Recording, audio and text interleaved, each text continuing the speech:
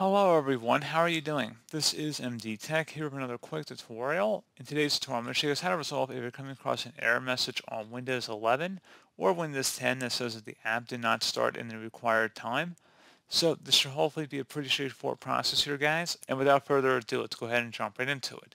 So we are going to start off by opening up the search menu. Type in programs.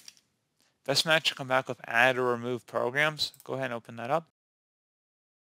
And now locate whatever app you're having the problem with and select the three-dotted icon next to it and then the advanced options button. Scroll down underneath reset. If this app isn't working right, we can try to repair it. The app's data won't be affected. Select repair. And then attempt to launch the application again and see if you're still having the same issue. If you are, you can come back in here and you can go underneath if this app still isn't working right. Reset it. The app's data will be deleted. Go ahead and select reset. And this will permanently delete the app's data on this device, including your preferences and sign-in details. Go ahead and select reset.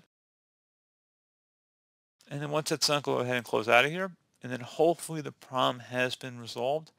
Another thing we can attempt would be just to reset the Microsoft Store back to default. So in order to do that, open up the search menu, type in WS Reset. Best match should come back with WS Reset. Go ahead and open that up.